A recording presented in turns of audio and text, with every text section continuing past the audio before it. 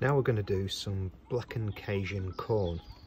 I've got some corn on the cob, blackened Cajun seasoning, a little bit of melted butter and some fresh breadcrumbs. We're just going to brush the outside of the corn with the melted butter.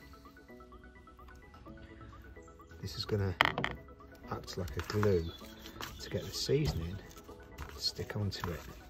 This is going to give a really good punchy flavour to the corn as it grills on the barbecue.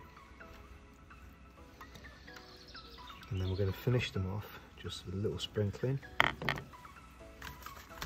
with some fresh breadcrumb to go over the top. Again, just make sure you get the seasoning all over the corn.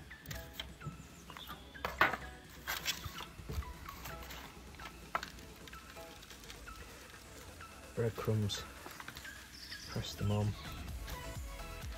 as they toast or crisp up quite nicely, adding another texture to the corn along with the seasoning.